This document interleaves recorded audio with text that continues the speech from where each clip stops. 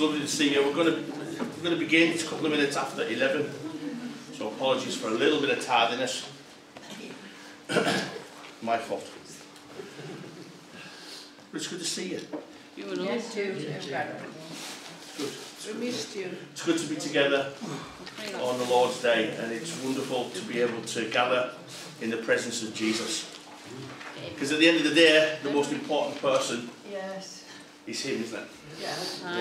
You know, we are important to Him, which is good for us, but He's the one that we come to gather around. It's the one we come to encounter. It's the one we come to, He's the one we come to hear as He speaks to us. Let's come to our congregational worship. If you've got a Bible, please turn with me to Psalm 40. We're going to use that as we hear God call us to worship Him through His word.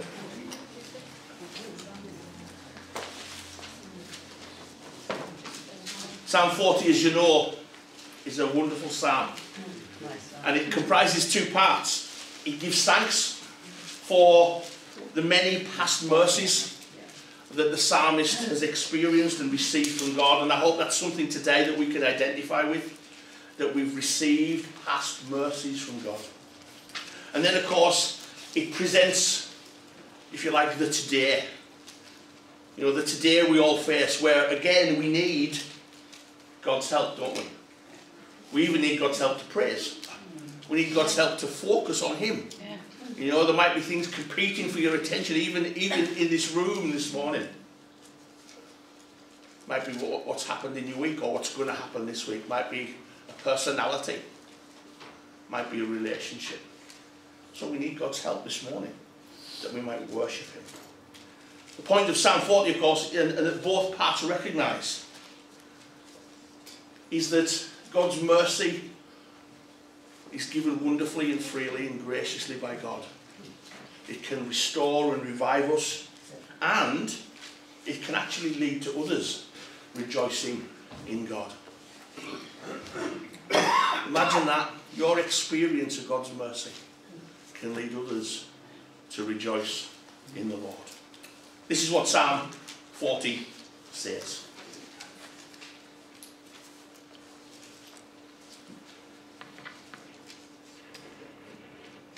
I waited patiently for the Lord. He inclined to me and heard my cry. He drew me up from the pit of destruction, out of the miry bog, and set my feet upon a rock, making my steps secure. He put a new song in my mouth, a song of praise to our God. Many will see and fear and put their trust in the Lord. Blessed is the man who makes the Lord his trust, who does not turn to the proud, to those who go astray after a lie. You have multiplied, O Lord my God, your wondrous deeds and your thoughts toward us. None can compare with you. I will proclaim and tell of them, yet they are more than can be told. In sacrifice and burnt offerings you have not delighted, but you have given me an open ear. Burnt offering and sin offering you have not required. Then I said, behold, I have come. In the scroll of the book it is written of me, I delight to do your will, O my God. Your law is within my heart. I have told the glad news of deliverance in the great congregation. Behold, I have not restrained my lips, as you know, O Lord. I have not hidden your deliverance within my heart. I have spoken of your faithfulness and your salvation. I have not concealed your steadfast love and your faithfulness from the great congregation. As for you, O Lord, you will not restrain your mercy from me. Your steadfast love and your faithfulness will ever preserve me. For evils have encompassed me beyond number. My iniquities have overtaken me, and I cannot see. They are more than the hairs of my head.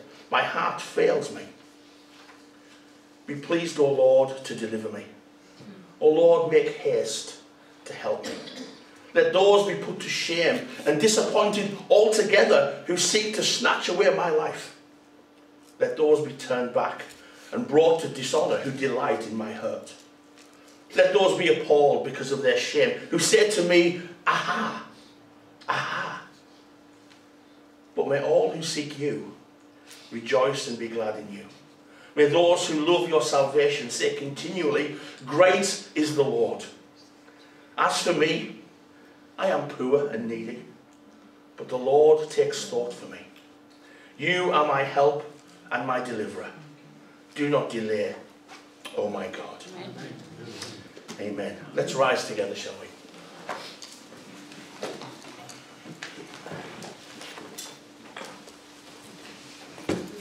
Just going to quickly pray, and then we're going to sing all for 1,000 tongues. And let's take the opportunity to respond to God's call to worship. The Lord is truly here amongst his people, and he's called us to worship him. Heavenly Father, Lord, our desire this morning is to be aware of the mercies that we have received in the past, but also to recognize our need of you again this morning. Lord, we thank you for calling us to worship. And we thank you that everything has been done for us in Christ, that we can approach you, Lord. That way that has been opened is a new and a living way. We thank you that we can come to the throne of grace, whatever our condition this morning, and we can find mercy and we can find grace to help us. Lord, we rejoice that we worship you, the living God, Father, Son, and Holy Spirit, merciful and gracious, all-powerful and all-knowing. And yet even in that all-knowing, Lord, you think of us and you've set your love upon us. Lord, help us praise you as we ought. Lord, help us to honour and glorify you together today. We ask this in the name of Jesus. Amen.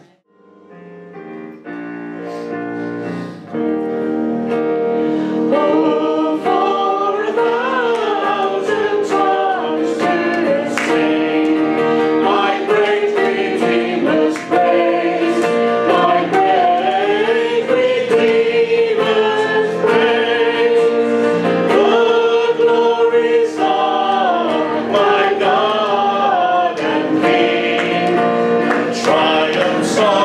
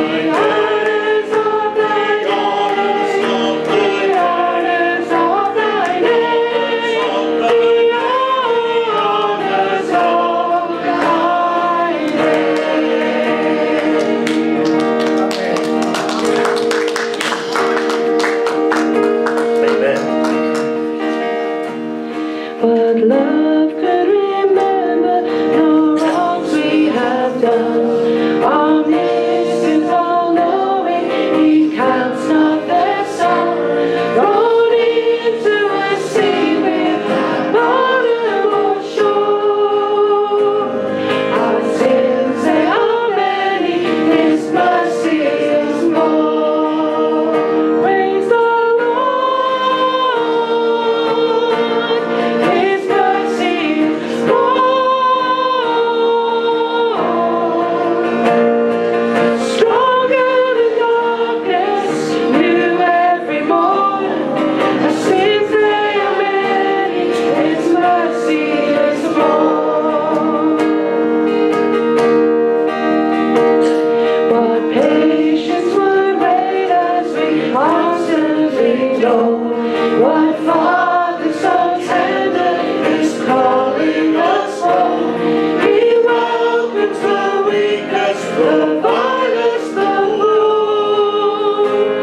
Our sins, they are many, His mercy is more.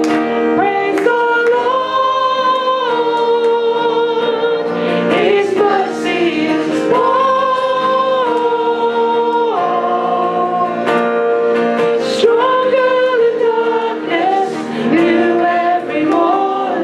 Our sins, they are many, His mercy is more. What riches of kindness He lavished on us. His blood was the payment, His life was the cost. We stood neglected, we could never afford. Our sins, they are many, His mercy is more. So much more. Praise the Lord, His mercy is more. Stronger than darkness, new every morn. Our sins, they are many, His mercy is more. Praise the Lord, His mercy is more. Stronger than darkness, new every morn. Our sins, they are many, His mercy is more. Praise the Lord, His mercy is more. Stronger than darkness, new every morn. Our sins, they are many, His mercy is more.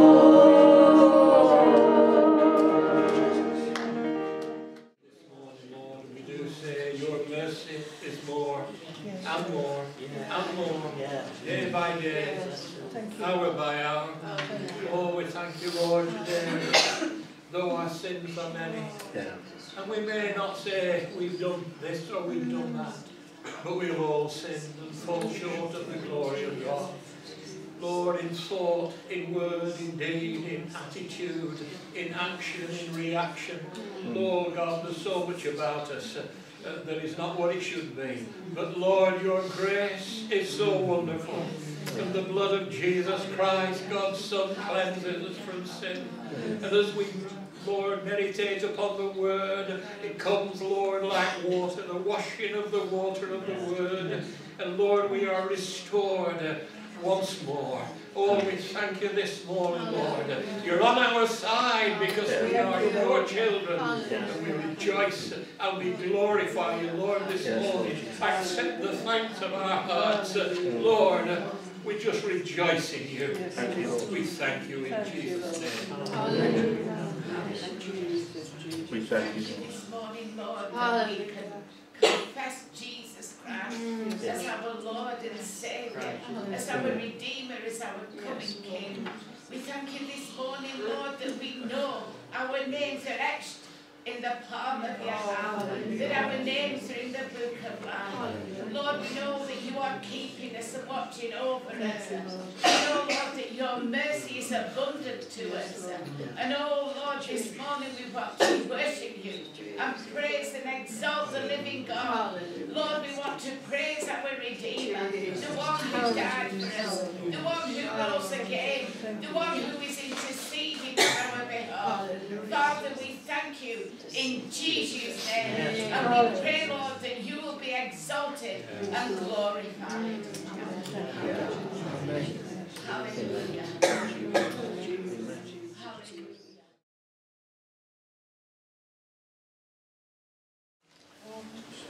We're going to return to singing together and expressing our worship in response to God's word. But we're going to take a moment just to steady ourselves, to be ready for God to speak to us.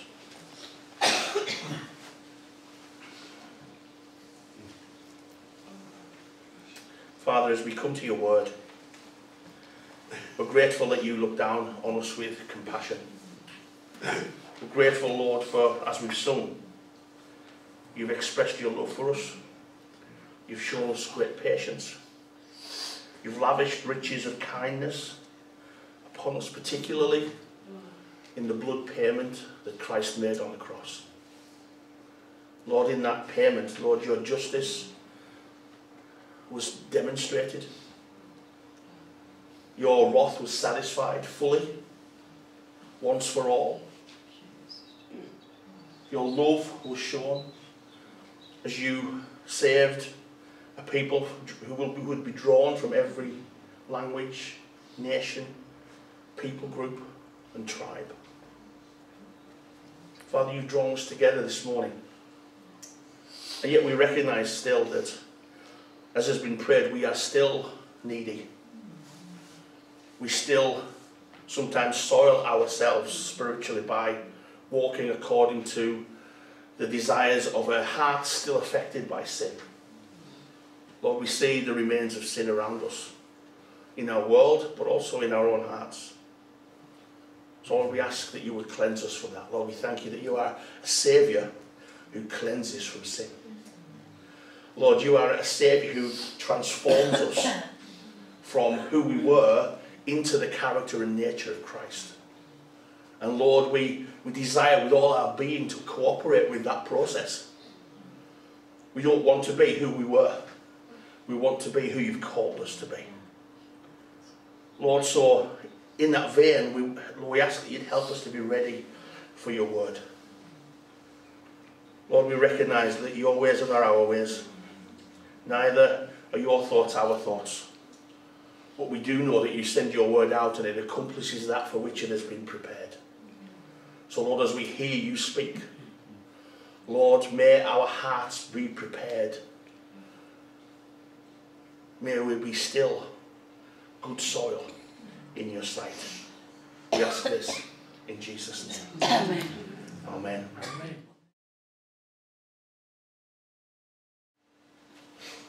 Turn with me in your Bibles to Mark chapter 1.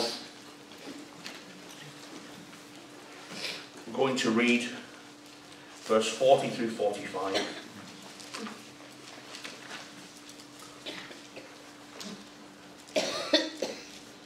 It's our heart's desire week by week as a church, as a fellowship, that we would recognise the importance of hearing God speak to us. There's nothing greater than hearing the living God speak to his people. If you're not used to that, it might seem strange. It's a strange thing to do, to come and to sit and let somebody talk for 20 minutes, half an hour, 40 minutes, an hour and a half. But the Bible says that it's necessary. Not because the person at the front is the one with power and you are sort of just learning from that. No, preaching's not about that. Preaching is an applicatory gift whereby God speaks to his people. So God speaks to me through preaching, or whoever's preaching, as well as those who just hear. And we're all, if you like, listening for him to speak. And we believe that when the Bible speaks, God speaks. Yeah. This is what Mark writes.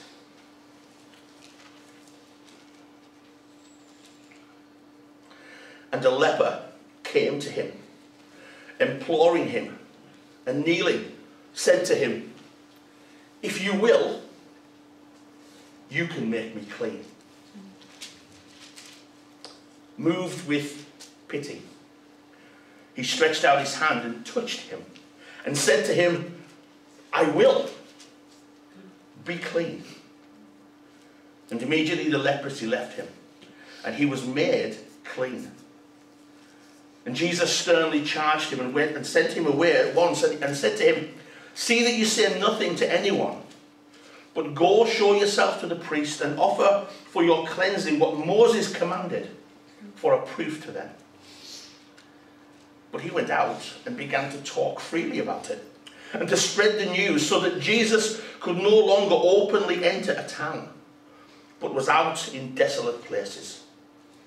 And people were coming to him from every quarter.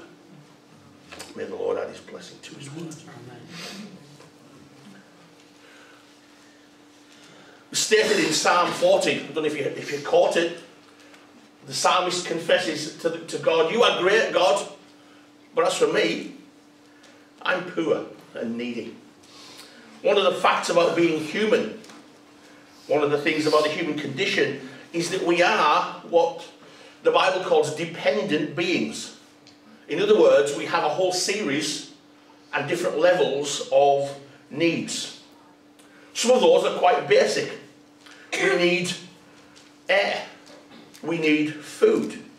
We need water. We need shelter. We need clothing. And we need sleep in order just to continue to survive as physical beings. Some of you, perhaps in your work, may be familiar with something called Maslow's triangle. It's a triangle of needs. The psychologist called Maslow, believe it or not, strangely enough, that's why it's called the Maslow's triangle. He proposed a scheme, or if you like, a hierarchy of human needs. Actually 5 levels of different needs that go from the most basic to what you might call to a whole series of higher needs. I'm not going to talk psychology to you today, but they start out at what we might call the physiological. Air, water, shelter. Goes up into issues like safety and security. Then there's another layer where he talked about love and belonging. And then, if you idea, a level of what we call esteem. And then finally, at the very top, according to his triangle, I'm not endorsing it, he talks about purpose, something he called self-actualization.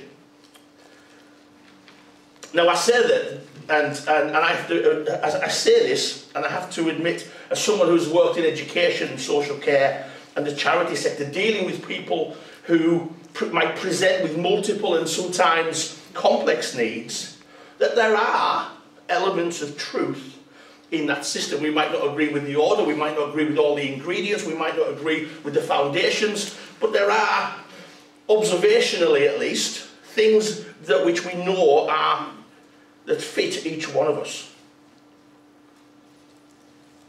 In our passage today, we come across an episode that begins with what we might call a consuming need. If you remember, we're studying the Gospel according to Mark, and we've said in this first chapter, indeed this first act or this first section of the Gospel, this fast-moving account of the life and ministry of Jesus, that Mark has placed a large block of incidents, episodes in the life and the ministry of Jesus as he set out to show us a number of things. He sets these before us to show us the identity of Jesus through what he says and what he does. He sets before us the power of Christ as he brings God's kingdom into reality. He sets before us all the different responses to what Jesus says and does. Responses of faith. People reach out their hands. reach out with their hearts, if you like, and put their faith in Jesus and who he's revealed to be. There's other responses though, isn't there? There's responses of doubt.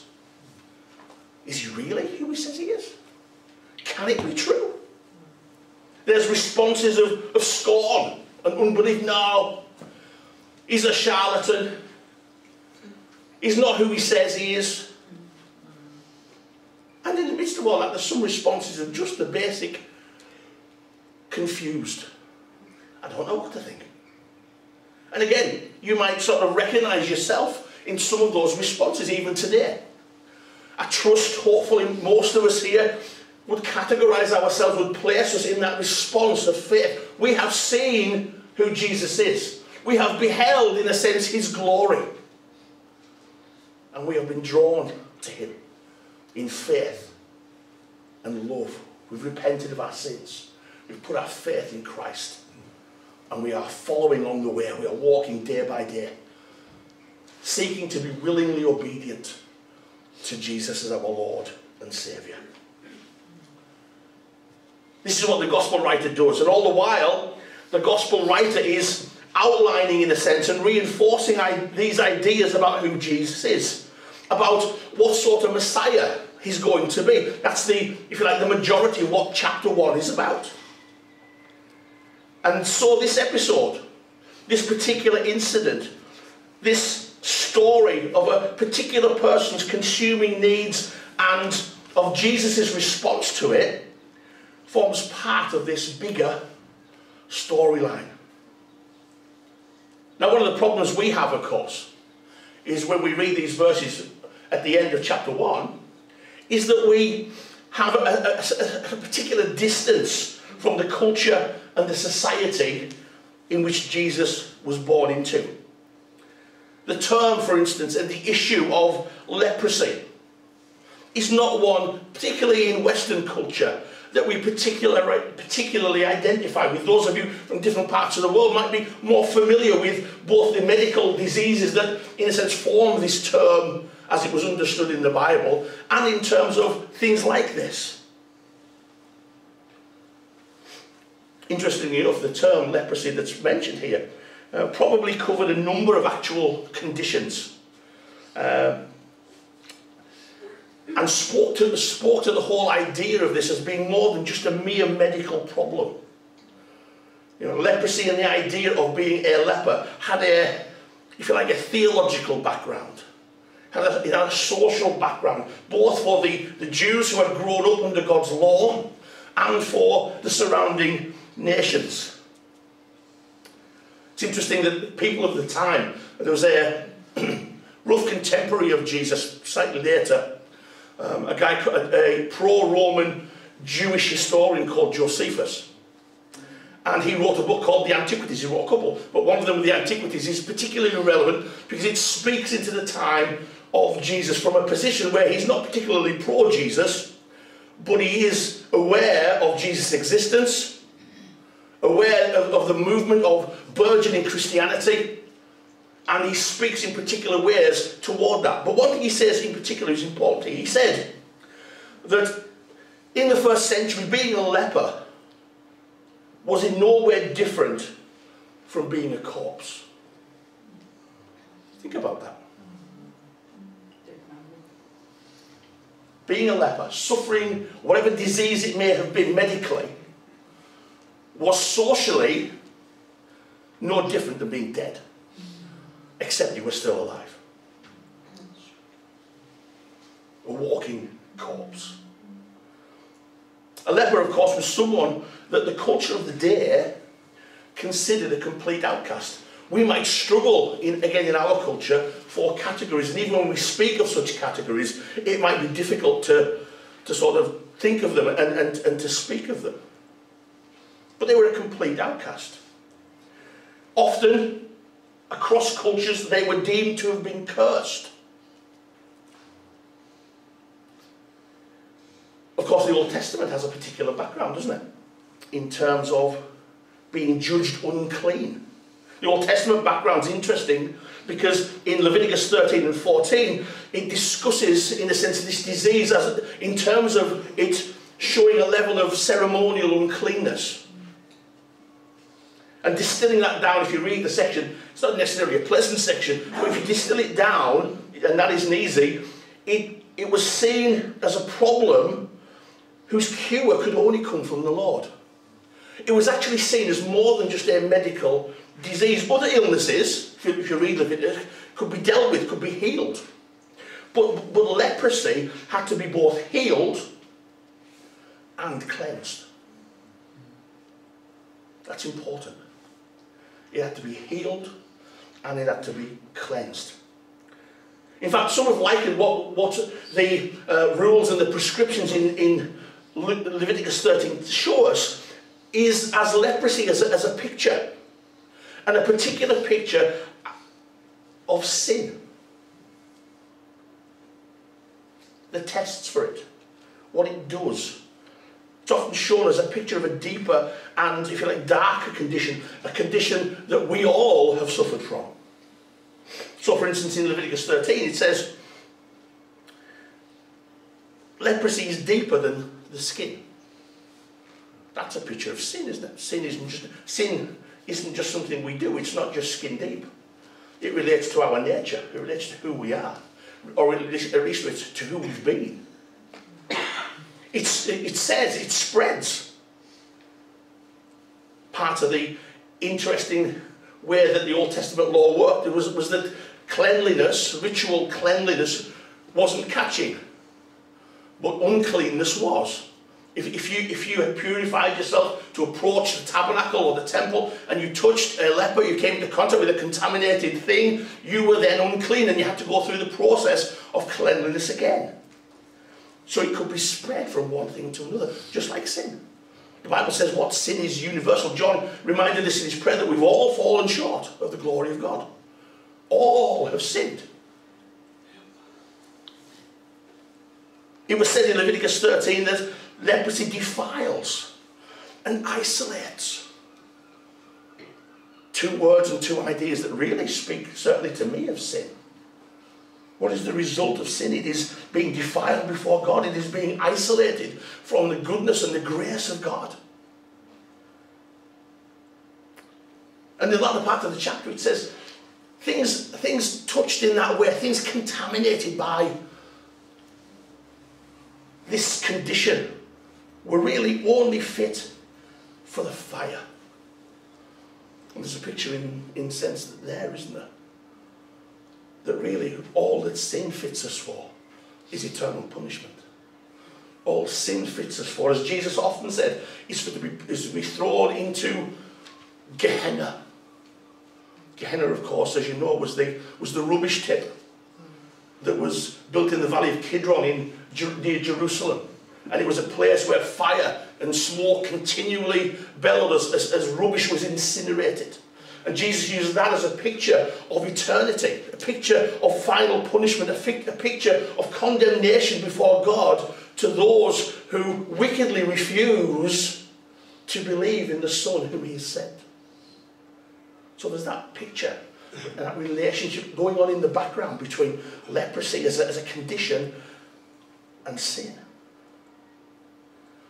Now, I spend time in that, not to make you sort of writhe in your seat particularly, think, oh, I don't want to think about this, but hopefully to help picture the outrageous nature of what occurs in these 5 verses. A leper comes to Jesus. I hope it gives you a picture of this person's consuming need. You know, I don't know if you've ever had this, I'm sure you have as a human being, I know I've sometimes had a need that whether it was important or not in other people's eyes, actually consumed me. It becomes the thing that I cannot get over. It might be in something internal, it might be something to do with one's background, it might be something to do with an instance in life, it might be something to do with a relationship, it might be something to do with all sorts of things, but they can consume you, can't they? One of the things about ongoing sickness and pain is something like that, isn't it? Sometimes physical pain can be consuming. It's not that you want to dwell on it, but that it almost drains you from doing anything else. Well, I want us to picture this guy's need in that way. It was something that had consumed him. This disease that had taken in a sense, and was taking his very humanity from him. Again, that's another thing where leprosy is like sin in that sense. Because that's what sin does, of course. Sin's not in many people's vocabulary in our society, but sin is dehumanizing. That's why one day when we're with Christ, we'll be the most human we've ever been, because there won't be even the presence of sin. We won't have the desire or ability to sin anymore, and we'll be the most human we've ever been. But that's what we have here, just in the first 3 words of this section. And a leper. As I said, we don't get the outrage of what this sentence does. Because this leper comes to Jesus. And this is more than a story just of consuming need. It's one of considerable faith. The rest of verse 40 says that the leper came to him, imploring him, and kneeling, said to him, "If you will, you can make me clean." To come to Jesus, he would have had to violate every social custom. They were not allowed to enter towns. They were not allowed to come near people. They were not allowed, they would have to wear torn clothes and shout if anybody came near them, "Unclean, don't come near." This man comes to Jesus. It's not just a story of consuming need. I'm going to say it's a story of considerable faith.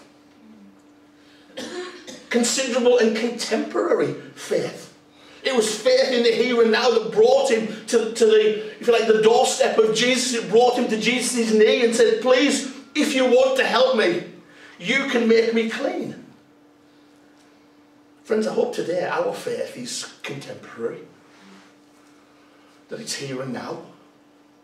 It's not just referencing some time in the past, where we think, "Oh, I really believed then," or "really close to Jesus then." Friends, that's not the, our growth in godliness is not to have a sudden burst of faith when we were young and then it slowly decline until Jesus comes. We're to be transformed from one level of glory into another.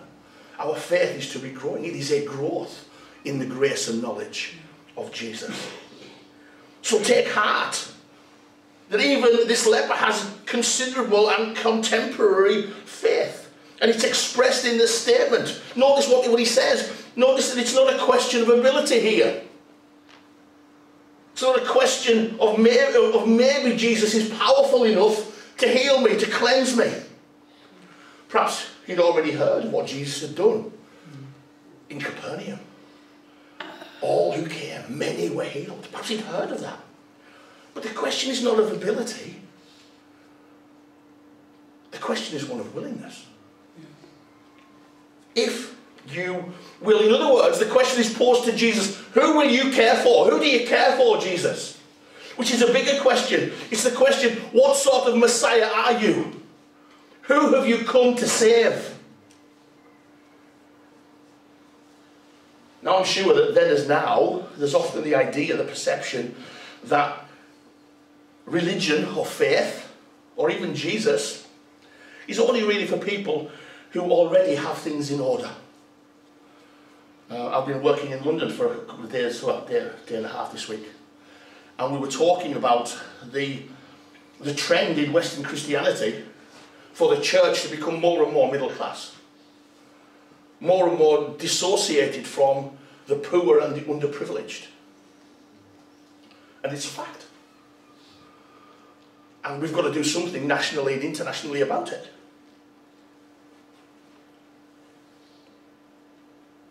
You may think today, even of Jesus, that faith isn't for you because you're not good enough. You might feel a failure. You might be burdened even to the point of being bowed down under the weight of what you've thought, said and done, under the weight of this consuming need. You might think, well, it's okay, Jesus, Christianity is a wonderful idea, Jesus is a good bloke, but he hasn't come for the likes of me. If that's you this morning, then I want to say you're labouring under the misapprehension. You're labouring under a misapprehension about Jesus. Because what sort of saviour is Jesus. Well, as we see here, he's compassionate. He has come to save sinners. Do you know the only qualification you need for Jesus to have come to save you is that you're a sinner? Jesus came to save sinners. The Apostle Paul testified to it, didn't he? Jesus Christ came to save sinners, of which I, he said, am the foremost. That's a statement in our life. If you think about it, Paul says, and it's in the scripture, so we believe it, that he was the worst sinner who's ever lived as a human being. I'm the foremost example, he says. If you think about it, he was a religious terrorist. He persecuted the way. He threw Christians in prison and had them killed. He stood and approved at the stoning of Stephen. So Paul wasn't exaggerating. Paul wasn't in that point using hyperbole and saying, oh, I'm worse than I say I am. No, he knew who he was. He never forgot who he was. He never forgot what happened to him on the road to Damascus.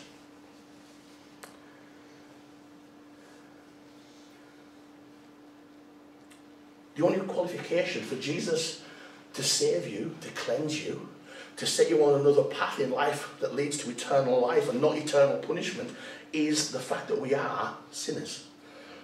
And Jesus shows his compassion to this leper and to us and to all who will believe by saying, I am willing. Be clean. What sort of saviour is Jesus, friends?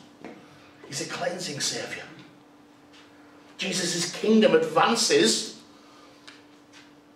in Mark 1 and today by Jesus cleansing sinners. Jesus cleansing people like you and me. Now, again, you might not be aware of your need for cleansing. But let me tell you, as Christians or non-Christians, we all need cleansing. We need cleansing on a once-for-all basis as we repent and believe in what Jesus has done for us. That's what we call saving faith. That's a once-for-all cleansing. But there's also a daily cleansing, isn't there? We did it this morning together. I hope you do it every day in your own personal life, where you come and say, Lord, I know I've messed up again. But as 1 John 1:9 says, if I confess my sin to you, you're faithful and just to forgive me my sin and to cleanse me from all unrighteousness. That doesn't mean you've lost your salvation in between. Contrast some brands of the church. You haven't lost your salvation as a Christian between now and the next time you sin. But it means that the transparency of your relationship with Jesus has been spoiled because you've messed up. I say in this week's bulletin that left to my own devices, I'm brilliant at messing up. I'm not brilliant in any other way, but I'm brilliant at messing up. I'm brilliant at pressing that, self-destruct button. That's why we need the presence and the power of the Spirit of God in our lives, isn't it? The very presence of Jesus with us as Christians. We need that. Because left to ourselves, we're still wayward and wandering at times. How much time in this last week have you wasted? If you're honest. And we're in a culture that gives us lots of ways to do it. We can all spend more time on social media, those of us who are into it and got it, than we ever do in the Bible. We can spend more time doom scrolling. You know what doom scrolling is?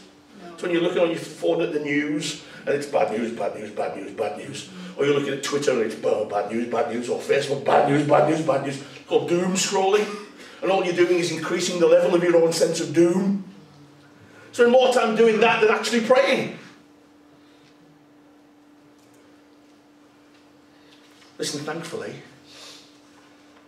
Jesus has come to cleanse us. Amen. Friends, have you been cleansed this morning? I don't mean this morning, necessarily, but do you know Christ? Have you repented of your sin? Have you put your faith in him? Have you been baptized after that as a declaration of that in water? Are you walking a new life? As a Christian, are you walking in that relationship with Jesus where, yes, I understand that your communion will go up and down, your recognition of what Jesus has done for you will alter, it does with me, but the fact of what he's done is absolutely stable. We have been justified by faith alone, in Christ alone. Yeah, and it's Christ who saves. Jesus touched the leper. This man, I say a man, this person receives, experiences cleansing. Jesus touches him. And wonder of wonders, his love and mercy and power are such that instead of making Jesus unclean, because he touches the leper, what happens? The leper is cleansed. What power that is. What grace that is. I'm a bit of a Marvel films fan. You can pray for me later.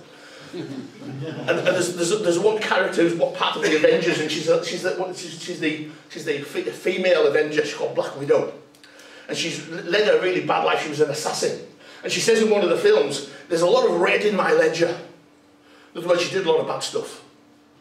And she goes to this other guy in the film, who's again a villain, and he's sort of trying to undermine her. And he says, "Can anybody actually get rid of that much red? Can anybody get rid of that much? In other words, bad stuff, all your thoughts, all your actions, all the stuff you've done, can anybody get rid of that?"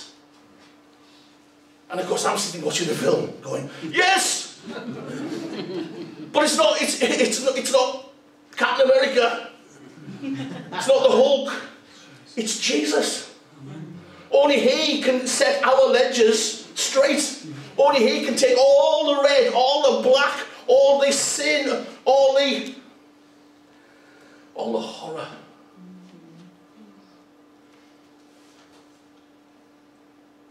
True cleansing, friends, is only in Jesus. And that's whoever we are. You know, one of the ways, I'll be honest, one of the ways I love that Cumbria is changing. As I said, I was in London for 2 days, and I put coming back on Twitter, I said, I've been to London for 2 days. It is really a different country. It's not a city for me. It's because, you know, I'm used to sort of, you know, sky and, you know, space and, you know, not being trampled on by loads of people trying to get to work. I felt like a bit like Crocodile Dundee. I was walking through going, hello, because I'm used to saying hello to people in Whitehaven. All right, how are you doing? Champion? You know, I was saying that in London and people were going, what on earth is he talking about? Get out of my way. You know, is he asking me for money? No, I wasn't. I was just trying to get to where I was going, but it seemed to be the opposite way to everybody else. But one of the ways I like about the way West Cumbria is changing is that we're no longer a white working class monoculture. Do you know what I mean by that? Yeah. You know, that we have different people from different countries, different skin colours, and yet as far as Christians are concerned, we are all one in Christ Jesus. That's pleasing to me. As part of, you know, I just remember South Africa used to be called the Rainbow Nation, you know, after the transition from apartheid to hopefully free and fair democracy. Something that's rationed even in our country these days. Oh, politics. Friends, the Christian church is the true Rainbow Nation. Because wherever we come from, whatever our background, whatever our skin colour, whatever our ethnicity, we are all one in Christ. And I tell you, on that day when we're all gathered before the throne, that's, you know, I'm going to be looking, I want to be looking around and saying, you know, where's the West Cumbrians? You know, where's the West Africans? Where's the East Asians? Where's the representatives from the Pacific Rim? Where's the representatives from ancient Phoenicia? Because they're all going to be there. You know, North Africans, you know, North Africa was once a Christian place. First 4 or 5 centuries, it was Christian. It was one of the breeding grounds of Christianity. Not so much since, of course, although the gospel is making inroads into Islam. Thanks be to God. But everyone, you know, across our one human race is going to be represented there. But it's only because they've all been cleansed in Jesus. There's going to be businessmen there. There's going to be vagabonds there.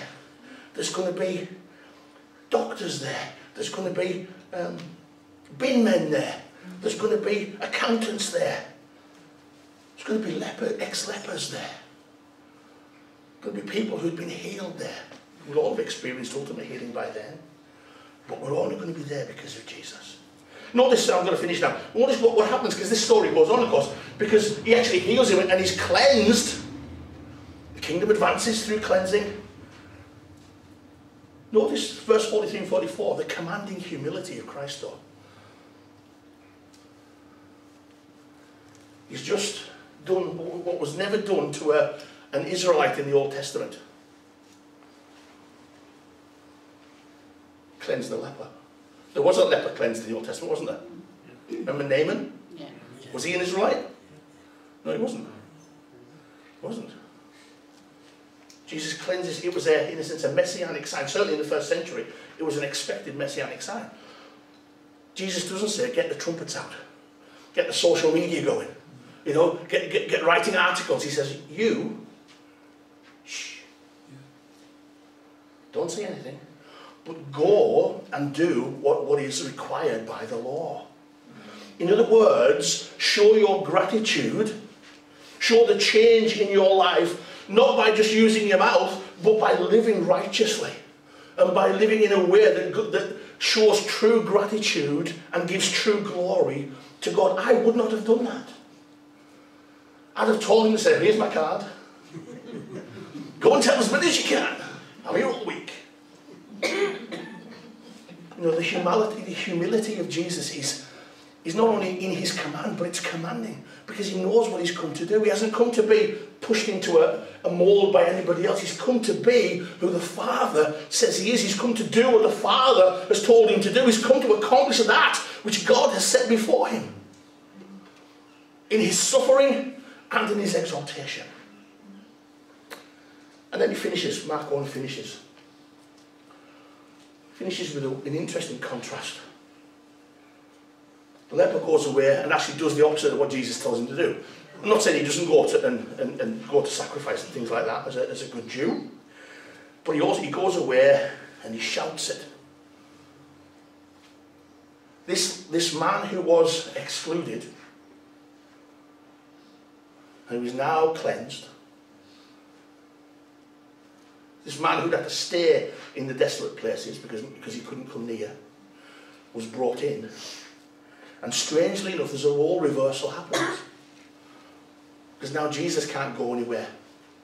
Now he can't go to the towns. He has to stay in the lonely places. And I don't want to push this too far, but friends, there's a lovely picture, isn't there? I think. Of what happens even when we are cleansed by Christ. There's a picture of what we call imputation. That great transaction that takes place when you bow the knee to Christ and you put your faith in him. What happens? Our sins are laid upon Christ. Yeah. They were laid upon him in God's economy at the point of his death. And Christ's righteousness is credited to us. You know, this is better than Marvel. Yeah, Black Widow couldn't get her ledger cleansed of red. Well, our ledgers are not only cleansed of red, the debit side is not only cleared, we are actually credited with the positive righteousness of Christ. The righteousness that comes from Christ's active and passive obedience. His perfect life, imagine that. Put your name at the top of a sheet of paper and write underneath it, I possess the full righteousness of Christ. That is my standing before God.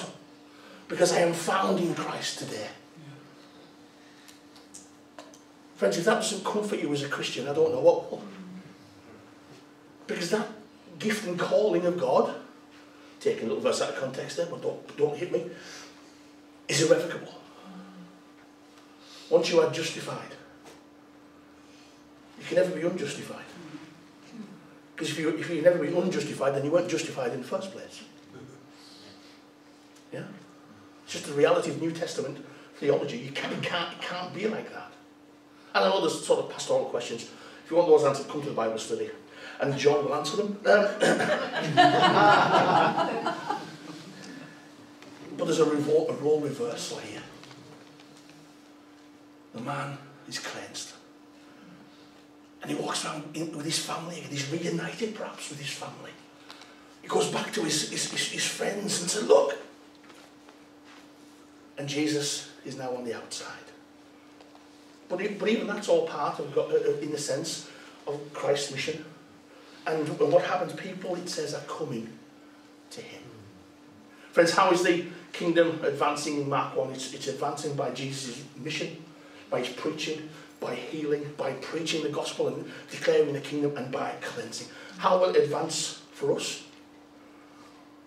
Well, we need to pray for those who are in need of cleansing around us. We need to be courageous. We need to be compassionate. We need to reach out to them in a way knowing that the greater is he who is in us than he that is in the world. Friends, be encouraged today. If you've been cleansed by Jesus, be encouraged. And let's worship in the light of a cleansing Saviour.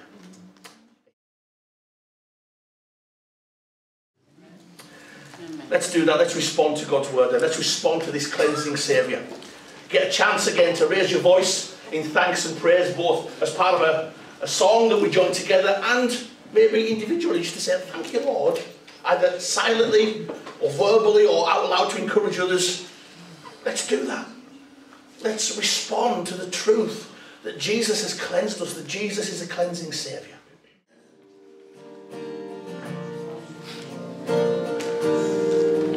I hear the Savior say, thy strength indeed is small. Child of weakness, watch and pray. Find in me thine all in all. Jesus made it all.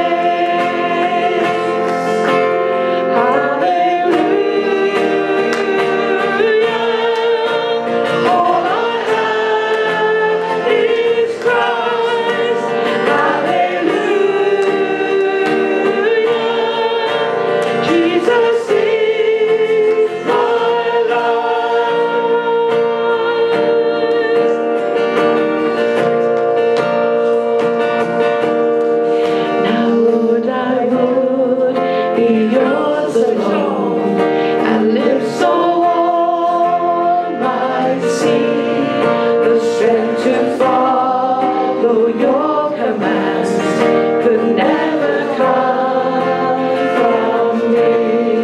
Oh Father, use my ransom life in any way you choose, and let my song forever be my only boast in you.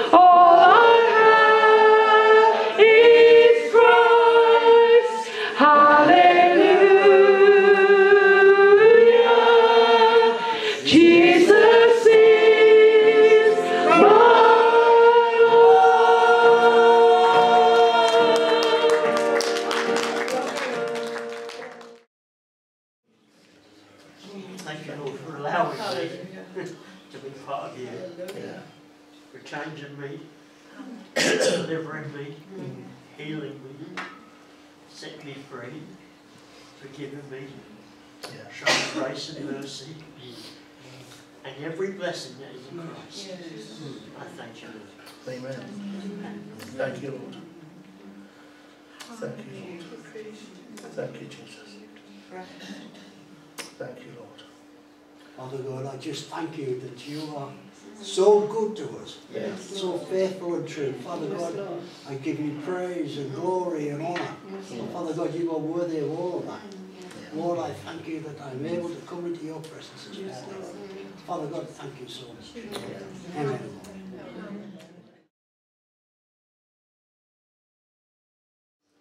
The way of cleansing is open for us, friends. But it is only open through Christ and Him crucified. Let's rejoice together, even as we pray. Let's bow our heads.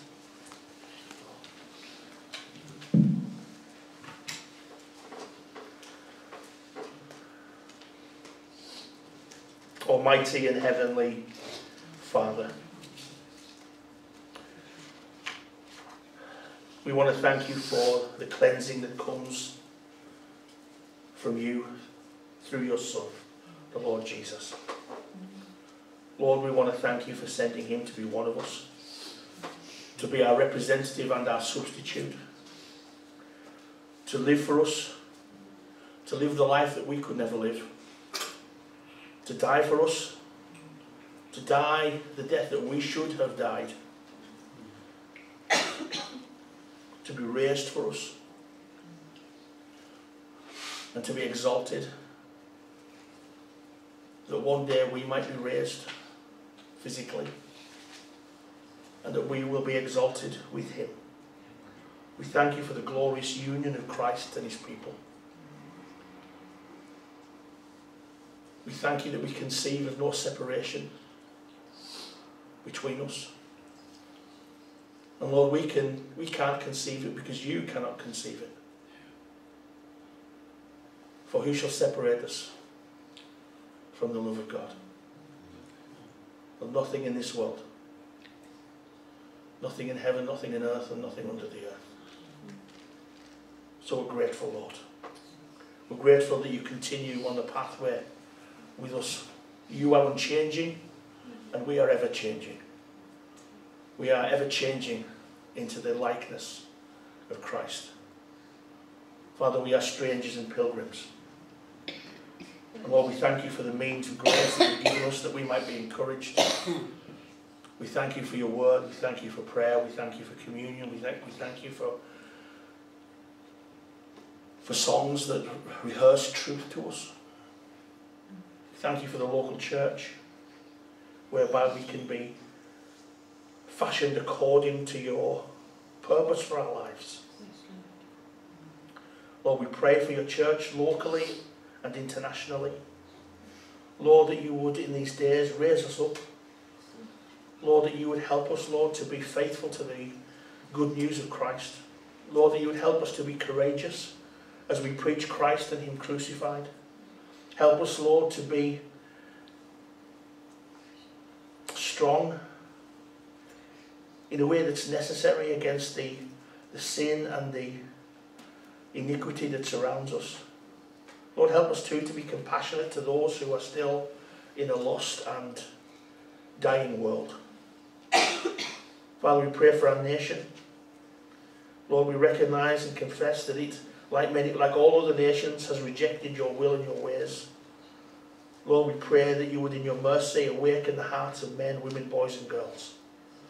Lord, by the means of the faithful proclamation of the gospel in our land.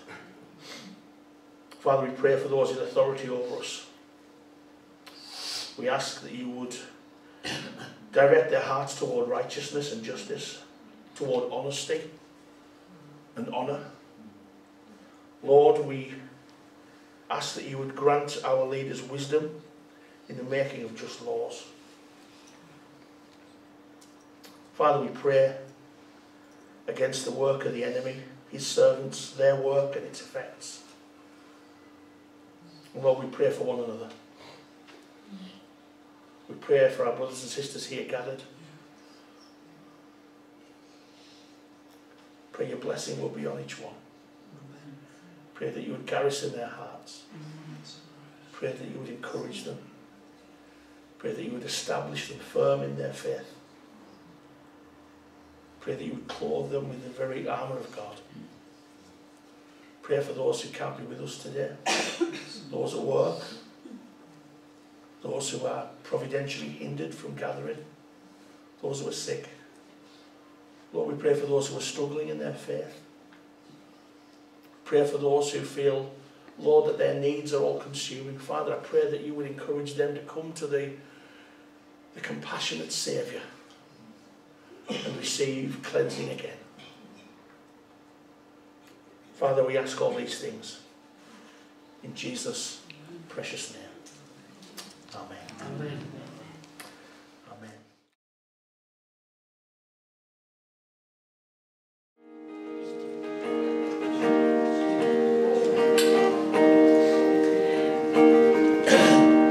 What is our hope in life and death? Christ alone, Christ alone. What is our only confidence? That our soul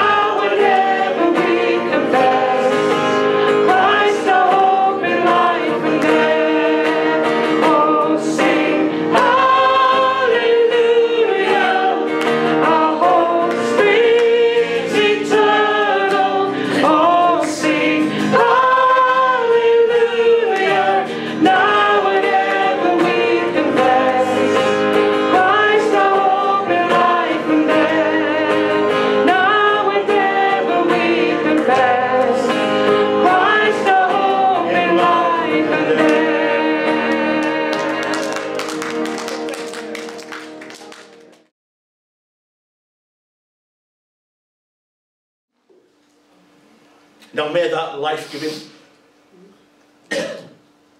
and death-sustaining hope, may the very person of Christ encourage you, empower you, enrich your soul this week as you walk with him and in him. The Lord richly bless you. Amen. Amen.